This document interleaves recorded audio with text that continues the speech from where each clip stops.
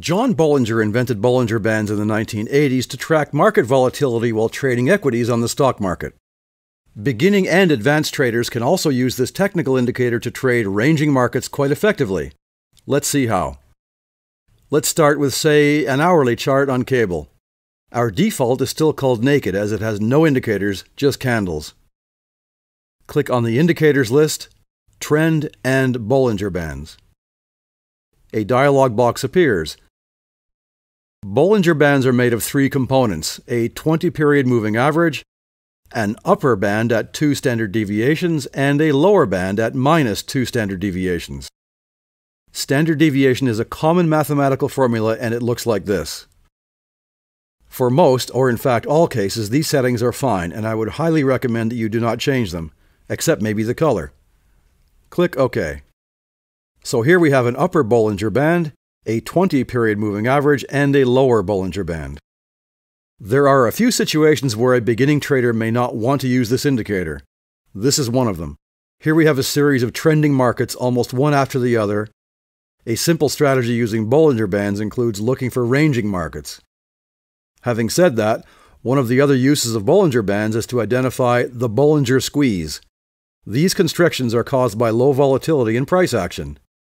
The premise is that low volatility can often precede high volatility. In these cases, it turned out to be true. Using Bollinger Bands to trade a ranging market such as this one on $Swiss 15-minute chart might look simple. A simple strategy might include trading a reversal once a candle's wick touches an upper or lower Bollinger Band.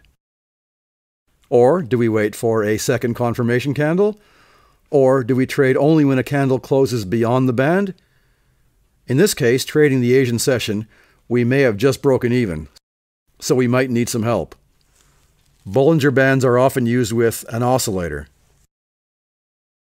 Return to your indicators list and select Oscillators and Stochastic Oscillator. Change no settings and click OK.